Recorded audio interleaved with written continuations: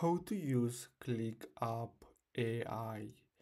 So what you're gonna have to do is simply go to ClickUp, and as you can see at the top you have this option which is Ask AI, and then here as you can see you can use the AI to quickly search for information across all of your documentation.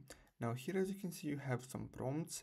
So what tasks are created by me and closed, so you can simply ask that the AI, and the AI will respond to you. As you can see, it appears that I couldn't find any specific tasks created by you that are closed. So as you can see, then you're gonna have different options. So if you want, you can create one, or you can simply regenerate this. So basically this is how you can use this AI.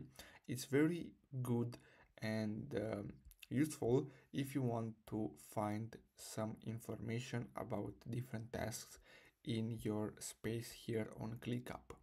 So basically that's all for today's video. Thanks for watching.